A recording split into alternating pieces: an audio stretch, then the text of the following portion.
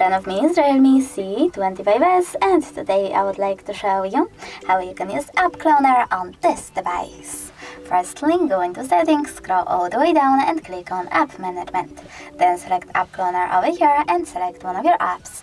I will go with Facebook. Then click on this word next to Create App Clone and wait.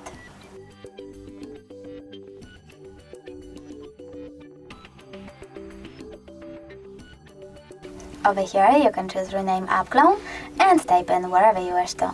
Then save your changes by clicking at the top right corner over here. Now when I go back and try to access Facebook, maybe like that,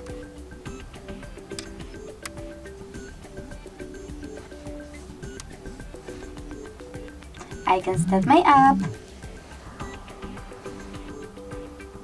Was successfully cloned.